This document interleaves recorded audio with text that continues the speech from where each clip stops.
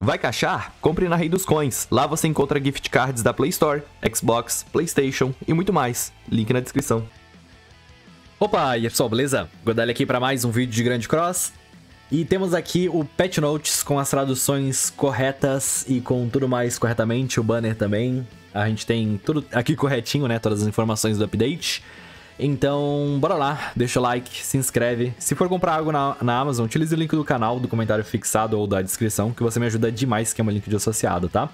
Então, bora começar aqui.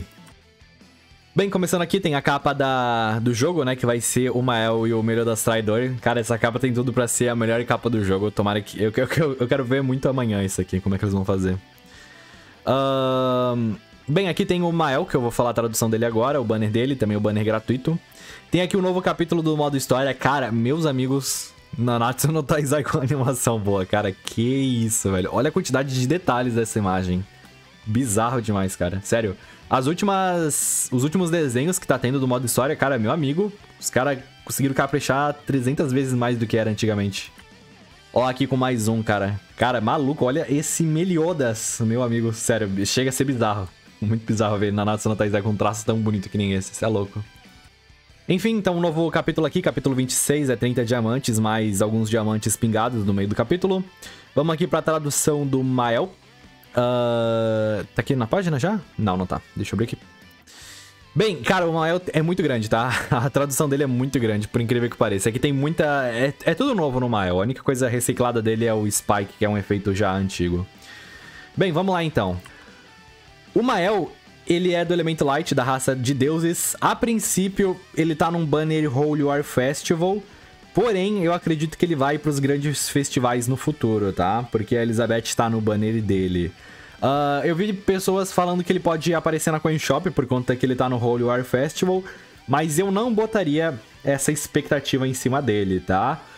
Ele vai chegar terça-feira no Global, amanhã no JP. E ele deve voltar... somente em novembro, eu acredito, tá? Tipo, realmente eu só acredito que ele volte em novembro, tá? Maio eu acho que ele não volta. No próximo Holy War Festival também acho que ele não vai voltar, eu acho, né? Posso estar totalmente errado aqui. Mas eu acho que ele volta... Na melhor das hipóteses, ele volta ali em julho. Na melhor das hipóteses, ele volta em julho. E na pior das hipóteses, somente em novembro ou dezembro. Bem, então vamos lá, ok? Vamos começar aqui pela passiva dele. Bem, o que a passiva do Mael vai fazer? Para cada aliado da raça dos deuses no campo de batalha, aumente todos os status de todos os deuses em 7%. Isso é todos os status, tá? Então, conta a taxa de perfuração, vida, defesa, enfim, todos os status, tá? Então ele vai aumentar tudo isso em 7%. Ele também vai aumentar o dano em 10%, o dano aplicado em 10%. E se o aliado for da raça dos deuses, ele também ganha o buff do brilho do sol, tá? O buff do brilho do sol é esse buffzinho cinza aqui, que é literalmente um sol. E o que esse buffzinho vai fazer? O brilho do sol ele vai diminuir o dano tomado em 20%. E eles são imunes à diminuição de status no PVP. Ali durante a live, o tradutor ele meio que mesclou essas duas coisas em uma coisa só, tá ligado? Tipo, não tinha uma vírgula. Ele meio que uniu essas duas coisas. Por isso que ficou muito confuso ali durante a live e pareceu muito flop. Mas, cara, basicamente os seus aliados são imunes à diminuição de status no PVP. Isso é muito bom contra o debuff do Starossa, por exemplo. E ele diminui ainda mais o dano tomado deles, em 20%. Fora também que ele aumenta os status, consequentemente status de defesa e tudo mais. Então, cara, essa passiva aí dele é bem forte, tá? A graça dele vai aumentar o dano em 20%. Então, não é uma graça tão quebrada como a gente pensou que seria, mas ainda assim é uma excelente graça no geral. Porque ela não depende de críticos que nem é a do Sariel pra funcionar, né? Então, no geral, eu diria que a graça do Tarmiel continua sendo a melhor do jogo, né? Mas essa aqui também é bem boa mesmo. Então é isso que a passiva do Mael vai fazer, e a graça do Mael também vai fazer. Lembrando que as graças passam na associação, tá? Então, por exemplo, você pode utilizar a graça do Mael no Scanner Ultimate, no Melhor das Purgatório, em qualquer outro personagem do jogo. Com exceção de outros deuses, né? Outros personagens com graça. Bem, a primeira skill dele é o Corte Solar. É um card single target, consequentemente só vai pegar em um inimigo. Com 500% de dano, né? O multiplicador dele aqui. Então ele vai atacar um inimigo com 500% de de multiplicador. E vai aplicar o efeito Blazing, isso mesmo, efeito Blazing. O efeito Blazing, para cada brilho do sol aplicado no aliado, aumente o dano em 30%. Então, eu suponho que se você tiver ali o seu... Vai ter 3 brilhos solares ativos, né? Então, ele vai sempre aumentar o dano em 90%. Então, no caso, se você tiver com todos os seus aliados vivos, vai aumentar sempre em 90% esse efeito de Blazing, porque vai ter 3 brilhos do sol no campo de batalha, né? Então, bem interessante, cara. Um efeito bem fácil de ativar e a menos que seus aliados estejam mortos, sempre vai dar um bom dano isso aqui, esse efeito. A segunda skill dele é o Raio Solar. É um card em área que dá dano igual a 250% do multiplicador e aplica Spike. Spike é o dano crítico aumentado em 2 vezes, então vai aumentar o dano crítico em 2 vezes aqui, o que é muito bom, porque é um card de debuff e tem um multiplicador meio baixo, isso já ajuda no dano. E ele também vai aplicar o debuff Mancha de Sol no inimigo por 2 turnos. O que a Mancha de Sol vai fazer? Vai diminuir o dano aplicado em 20%. E é estacável em até 3 vezes. Então ele vai diminuir o dano que os seus inimigos dão em até 3 vezes. E a Mancha de Sol é esse debuff que vai aparecer agora. Ele vai aplicar... É o solzinho debuff, né? É o debuff de sol. Ó, esse aqui que é a Mancha de Sol, que ficou ali nos inimigos agora. Essa bolinha aqui que é um sol. E dá pra estacar até 3 vezes. Eu acredito que também diminua mais ainda o dano aplicado deles. Então, por exemplo, vai até 60% de diminuição de dano, eu acho. Pelo menos se dá pra estacar até 3 vezes, dá pra diminuir até 3 vezes, né? Imagino eu que seja assim. Bem, vamos pra ultimate dele. A ultimate dele que eu vou estar falando aqui é 6/6, tá? Que daí do 1/6 pro 6/6 tem diferenças nos multiplicadores e nas aplicações, tá? Bem, a ultimate dele é o Sol Nascente. Ele vai remover todas as posturas, aplica 3 manchas de sol por 2 turnos e aplica dano igual a 750%, aplicando explosão solar. O que a explosão solar vai fazer? Para cada mancha de sol, aumente o dano aplicado em 50%. Então, cara, é uma ultimate muito forte mesmo, tá? E um negócio legal também é que você pode destacar com os debuffs do MAEL aqui. Então, por exemplo, você não depende tanto do 6/6, pelo menos por parte de aplicações, né? Pra, tipo, maximizar esse efeito aqui. Porque você ainda pode se adiantar com esse debuffzinho aqui, né? Que ainda mais dura 2 turnos. O único paia é que diminui bastante o multiplicador dele, né? Por exemplo, aqui o dano da explosão solar diminui conforme o nível de ultimate. Então, realmente faz bastante diferença, cara. Realmente faz bastante diferença, assim. A aplicação não muda tanta coisa, mas por parte do multiplicador aqui da explosão solar realmente faz bastante diferença. Eu diria que o MAEL... É interessante ter pelo menos 4/6, né, dele aqui. Pelo menos uns 4/6 eu acho que era interessante aqui. Por causa que é muito baixo esses multiplicadores aqui de baixo. E de aplicação é bem tranquilo. A aplicação não tem muito problema pra falar bem a real, porque você pode se virar com essa skill aqui dele. Ó, então a ultimate dele aqui, infelizmente não dá pra analisar muita coisa, tipo, porque fica as palavras ali em cima, tipo, não dá pra ver. Mas ele aplica ali, daí os 3 debuffzinhos e explode os caras. É assim que funciona a ultimate dele. Enfim, o MAEL parece bem forte mesmo, cara, bem forte mesmo. Então é isso aqui do MAEL, da tradução dele. Aqui é o banner dele. Sinceramente é um banner bem ruim. Bem ruim mesmo.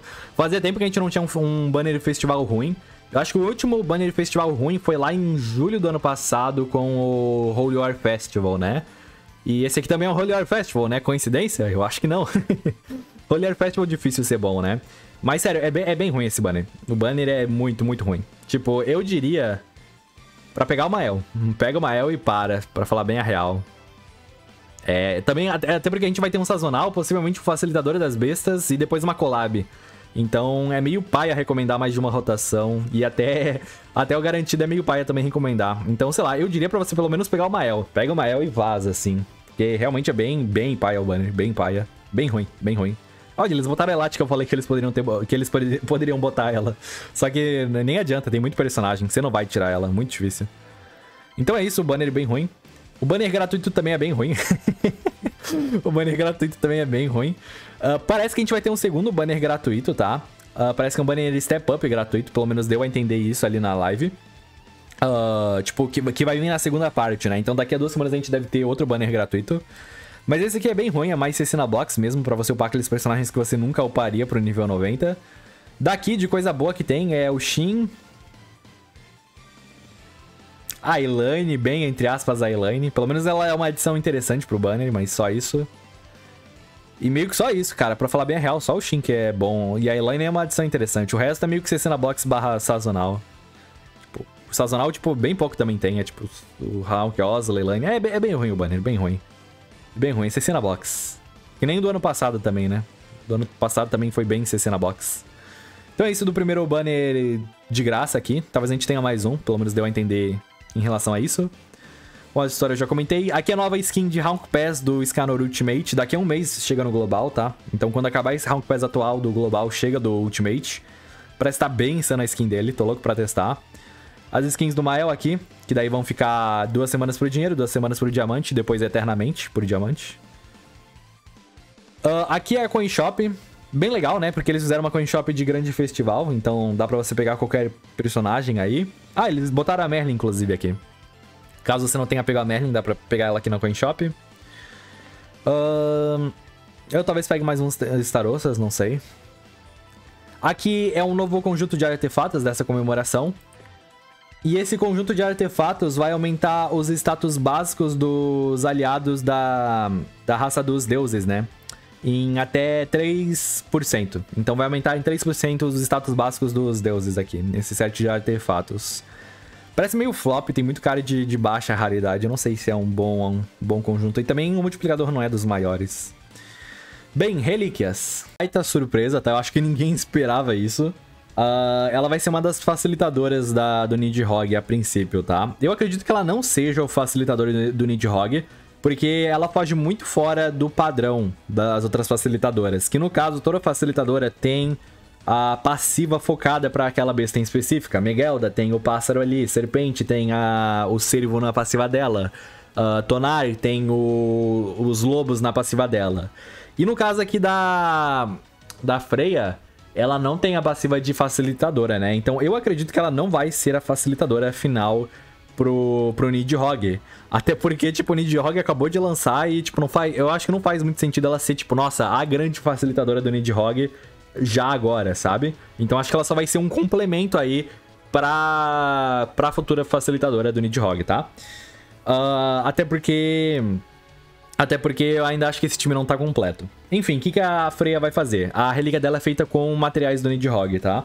Na besta Nidhogg, quando o herói usa o card de single target, remove postura do inimigo. Se a skill dá dano, aumente todos os status de todos os aliados em 4% em até 5 vezes. E é todos os status, cara, então é algo muito bom mesmo.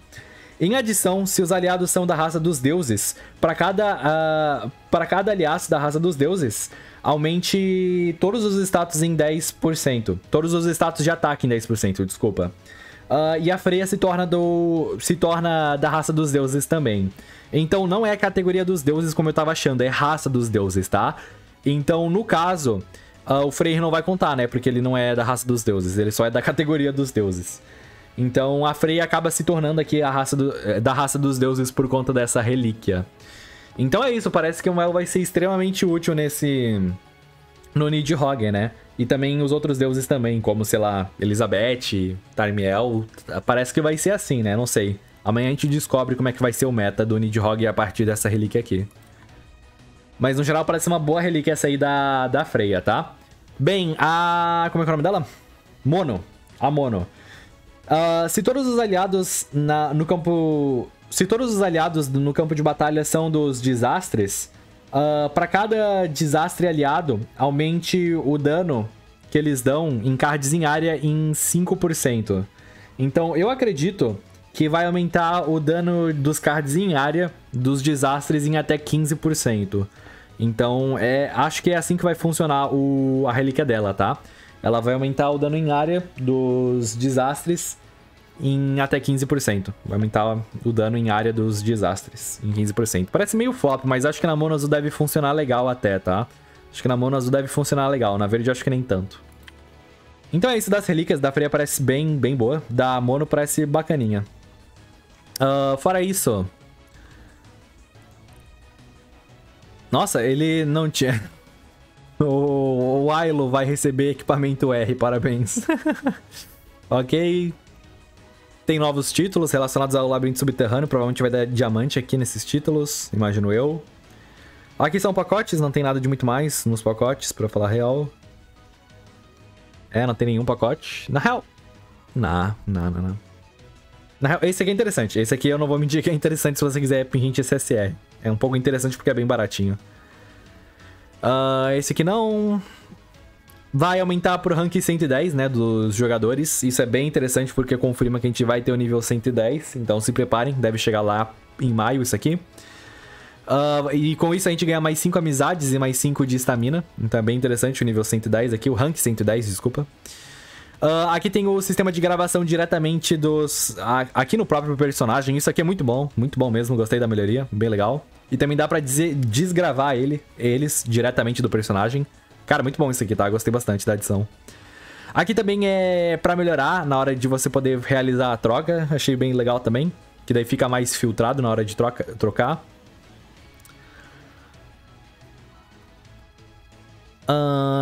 Dá pra... Interessante, dá pra você botar sistema de constelação como requisito mínimo na hora de entrar na cavalaria. A princípio é isso. Bem interessante, eu gostei dessa mecânica aqui. Pra quem se importa aí com GVG, bem interessante. Aqui são alguns eventos no geral, né? A gente vai conseguir algumas skins do MAEL de graça. Também aqui 200 diamantes, ticket de graça pra summonar no banner de graça. Um pingente UR pra poder summonar no MAEL. Aqui é o check-in, que a gente vai conseguir diamantes. Aqui também é o check-in que a gente vai conseguir o banner gratuito lá. Summons no banner gratuito. Aqui é o multifree no banner do MAEL. Aqui também é o pingente UR do painel. Aqui é aquele eventinho bem bacana. Vai ter o nível 4 e 5 também na segunda parte. Pode ser que venha algo bem interessante no nível 4 e no nível 5. Aqui é eventinho de cartas, que a gente consegue uma castada de prêmio. Ó, aqui algum dos prêmios. Ticket SSR, bacana, pá. Aqui é a volta do boss do sobrinho do Galante. A gente vai receber mais uma skin aqui de graça do MAEL, que é a skin normal dele. Aqui mais prêmios também. Pacotinho verde, Power Rangers, pá. Aqui é o labirinto, bem da hora o labirinto, tá? Pelo menos os bosses parecem estar muito da hora. Tô bem curioso pra ver como é que vai funcionar esse labirinto, tá? E tem uma lojinha no labirinto também. Aqui as recompensas normais do labirinto e agora tem uma lojinha no labirinto. Achei bem bacana isso, dá pra conseguir mais prêmios ainda. E aqui também mais prêmios, pá, da caixinha. Bem interessante, cara, gostei dessa melhoria no labirinto. Aqui é o Forte Sogres, você ganha isso aqui no Forte Sogres diariamente. Loja de troca do King também dá mais uma castada de prêmio que você pode trocar. Aqui são alguns bonuzinhos, não tem nada demais nos bonuzinhos. Não tem nada demais, é o padrão assim. Esse aqui vai ser bom. Esse aqui vai ser bom dessa vez para eu pegar o 110 mais rápido. Mas de resto é o resto, não tem nada de muito mais. Aqui é o pacotinho verde, né, que é bem bom, dá pra conseguir diamante de graça.